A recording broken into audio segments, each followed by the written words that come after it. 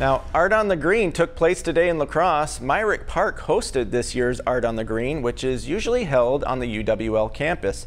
Artists from throughout the region got the opportunity to show off and sell their work to the hundreds of visitors in the park. Hmong artist Suvani Lore tells us about the importance of being able to display her traditional art. I think it's very, very important because it's who I am and where I've come from. So even though I'm here, I was born in the States here, it's from my parents. It's like now my mother is no longer with us, but but I feel like every time I do a show, I'm thinking of her and my grandmother. Now, Laura has been going to Art on the Green for over 10 years.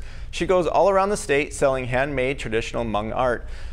Originally from Green Bay, she said that she loves coming to La Crosse for Art on the Green.